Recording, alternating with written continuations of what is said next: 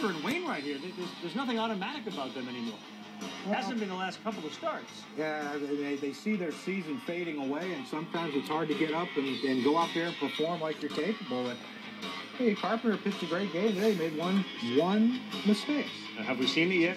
That's coming up. That's why you walk below the bases. All right, so it's Brad Davis.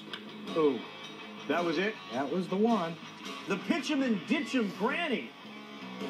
First grand slam ever for a Marlin catcher. Pudge Rodriguez never had a grand slam as a Marlin catcher. Johnson, remember that Johnson? Charles Johnson.